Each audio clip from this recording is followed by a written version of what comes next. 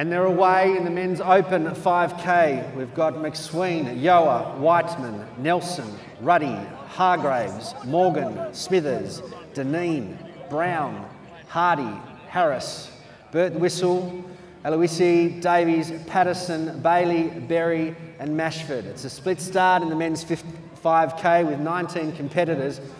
And then they come down to the finish line for the first time. Mitchell Brown snuggled in the middle of the leading pack with Yoa. They'll have 12 laps to go. Yoa out in front. Birtwhistle second. On the inside is Wightman. Tucked in behind him is Mitchell Brown. They'll start to settle out into a routine in the first lap, but Duer Yoa's out in front. He's setting the pace at the moment. And as the field starts to spread out over 45, 50 metres, there's certainly some talented athletes in this bunch, all vying for a possible A or B qualifier for the Commonwealth Games. The men's A qualifier for the 5K is 13 minutes and 20 seconds, and the men's B qualifier is 13 minutes and 35 seconds. The race record, or correction, the Victorian state record for this event is held by Craig Mottram in a time of 12 minutes 55.76, which he set on the 30th of July 2004 in London. We'll do our best during today's event to keep you up to date with how the boys are going, not only with the qualifier but also with the Victorian record. So as the field comes through with 11 laps to go, it started to bunch up as you would expect, with Duer from Eureka, followed by Birtwhistle, Brown on the outside of him. Hardy's in that pack as well. So there's about 30 to 35 metres, and the field is spread over that distance with Duer setting the pace. Mitch Brown moving out from the inside, giving himself some room in this event. Birtwhistle's in third place, and it looks like Duer's having a bit of a crack early on in the race, which could suggest one or two things. He's actually a Superman, or he could potentially be pacing. I'm not sure what the scenario is there, but he's certainly moving out away and leading this pack at a reasonably fast pace. We might have to get some expert commentary from Steve Kelly to see how they're cracking with the pace in relation to this. But Ewer's out in front, Brown's in second. What's the scoop? Do we think Ewer's pacing in this event, Steve? Or?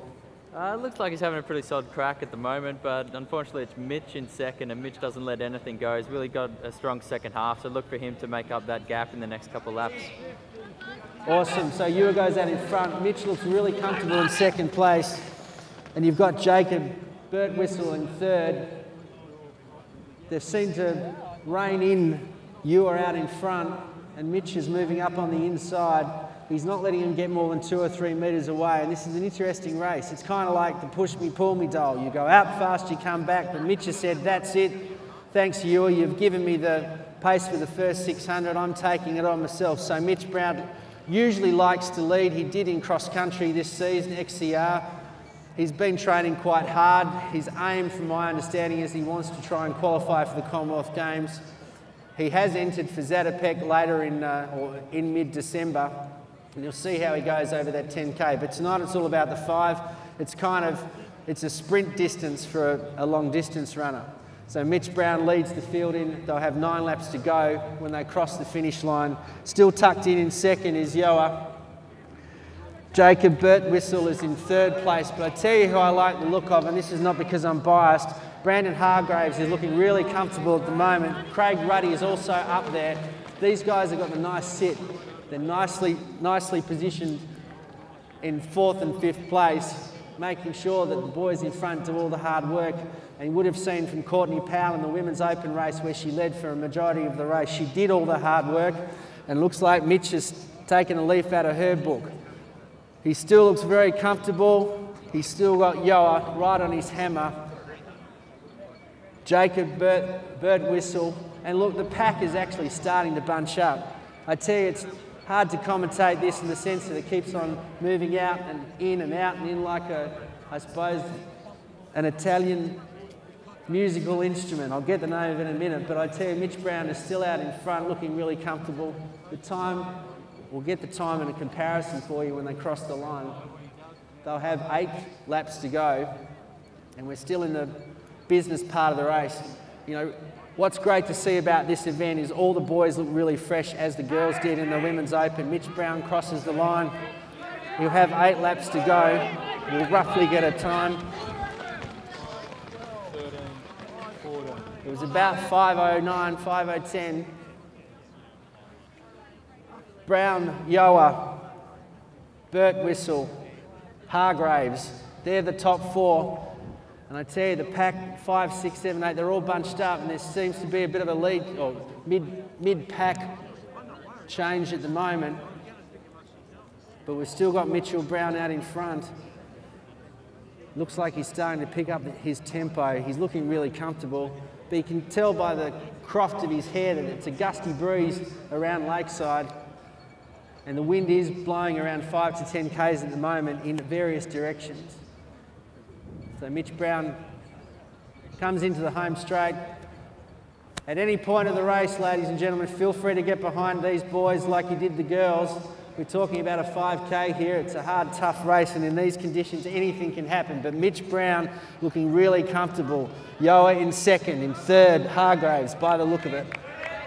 On the inside, my apologies, we have Birtwhistle sitting on the inside of Hargreaves. That's the top 4. And there's not much in this entire field. 35 metres separates first to 18th.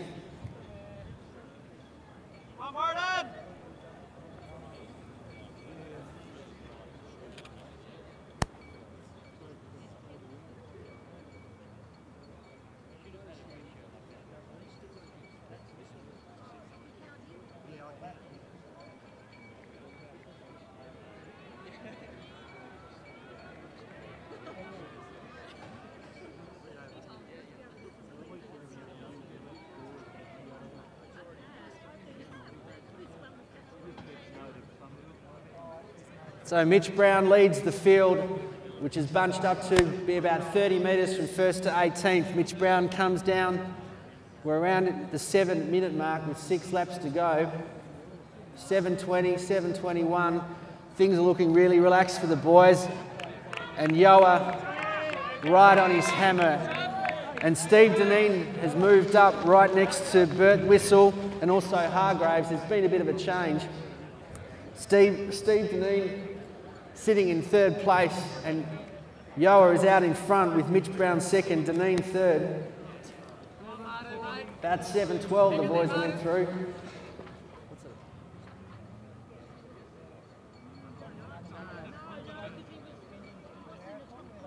Setting it up nicely so we'll get a better indication when Yoa comes around. It'll be 2k down, 3k to go, so we'll be able to give you a comparison. But yet again, the lead changes. It's like that push me, pull me that I talked about before. Yoa's actually stepped up the pace. He looks like he's running a 1500. He's out in front by about 25 metres. Mitch Brown is in second. Steve Dineen tucked in on the inside. And this is turning into be a mammoth race. They're after a 13:35 for a B qualifier. And Duer Yoa heads across the line, 5 laps to go. Mitch Brown and Matthew Bayley's appeared from nowhere from Haileybury to come up into third. He's joined Brandon Hargreaves and Jacob Birtwhistle in that pack. In the midst of them is Stephen Dineen as well, who's sitting comfortably in 4th position. He looks like he's got a great sit in 4th. Hargreaves and Birtwhistle 5th and 6th by the look of it. But Duer Yoa's gone out, and he's gone out hard. He's put 70 metres in front of Mitch Brown, who's in second place. We're still only not even halfway. In fact, we're getting very close to halfway. And Duer Yoa has said, that's it, I'm going to have a crack at this. 13:35 is the B qualifier. 13:20. Duer Yoa's from Eureka, and if my memory serves me correctly, he's coached by Mr. Griffin up in Eureka. I could be wrong, I'll get that qualified. He is, I'm getting the nod. So Duer Yoa comes up, and he'll have 4 laps to go. He's looking pretty cool. Actually, he's looking really comfortable. This is a great race. Mitch Brown, about 25 metres behind him, is in second. In third place is Matthew Bayley, Steve Dineen.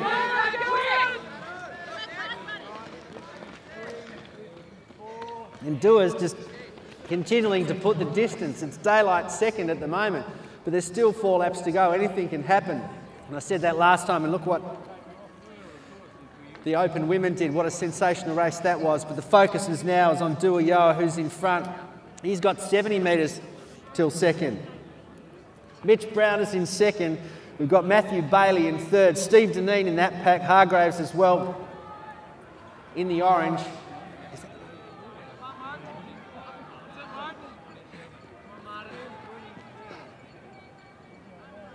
But when Yoa comes around, he'll have 3 laps to go. That means it turns into a sprint, we hope. And he's still looking really comfortable. He's actually got great tempo, great style. He looks really relaxed, great head position. 3 laps to go, and we're talking around 10:50. Mitch Brown is in second, Bayley is in third, Dineen on the inside, Hargreaves from WA, followed by Aloisio. Then you've got Birtwhistle, then you have Wightman. But at the moment, with 1,200 to go, it's still Duer. Mitch Brown is sitting in second, and Matthew Bayley third, followed by Steve Dineen and our friend Brandon Hargreaves from WA. They're the lead pack, but it's all, what can I say? It's all Duer. He's 50 metres in front. He's still powering. He doesn't seem to be tiring, and he'll come around with a couple of laps to go. Mitch Brown is starting to move forward. He's got Bayley behind him. Hargreaves from WA has moved up. Dineen starting to fall off. He might just be having a rest, but I tell you, Duer is going to come up with 800 metres to go. The time is around 11:51 at this stage. He's got 50 metres out. But I tell you, Duer is just going from strength to strength. 2 laps to go. Try and get a lap time, 12:01. So the qualifier's 13:35. It's a big ask to do a 1:35. Mitch Brown looking comfortable in second. Matthew Bayley third. Hargreaves from WA has come out of nowhere. Dineen followed by Aloisio. And they're still in touch. This is a great race.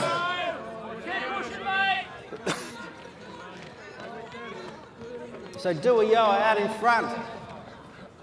He's not slowing down, he's going faster. This guy's a machine. He's actually got around 12:31's the time as he crosses the line with about 600 metres to go, and he's doing this on his own. Mitch Brown is in that pack, Hargreaves, and Bayley's decided he wants to move up and have a crack for the silver medal. But it's all Duer coming into the home straight. When he crosses the line, he'll have a lap to go. Let's get behind this young man. He's run a sensational race. He's led for most of the race. Duer in front, he'll have 1 lap to go. He'll get the bell. We'll check the time for you. Around 13:07, 13:08 perhaps. Bayley said, I'm going to have a crack at Mitch Brown in third. Hargreaves right on his hammer in fourth. Dineen fifth. Anthony Aloisio sixth. Then you've got Birtwhistle, Nelson, Wightman. Patterson's crossed the line with 1 lap to go and getting the bell. Then you've got Harry Smithers. You've got Jack Davies. But it's all Duer out in front. He's got 200 metres to go. What a sensational race. He's been very strategic. He's led them out. He's let them catch up. 150 to go. This is all Duer from Eureka up in the country region. He had a sensational cross-country season and he worked hard. He's come up here today and he's got 105 metres to go, and it looks like he will be the winner of this race. 90 metres to go. Give him a big round of applause. This is a great effort from Duer from Eureka. He's got 50 metres to go. You can see the pain on his face. 10 metres to go. He'll head towards about 14, 15. In second place, Matthew Bayley. In third place, Hargreaves from Western Australia. Anthony Aloisio's come at fourth, followed by Birtwhistle, Dineen, Brown. Boy, there were some changes in the last 50 metres. Just goes to show it's not all over till it's all over. Jordan Nelson crosses the line with Nicholas Wightman. You've then got Zach Patterson, Jack Davies, Harry Smithers, followed by Paul Morgan from South Australia. Welcome and well done. Craig Ruddy from the United Kingdom, followed by Joe Hardy from Box Hill, Josh Harris from Frankston.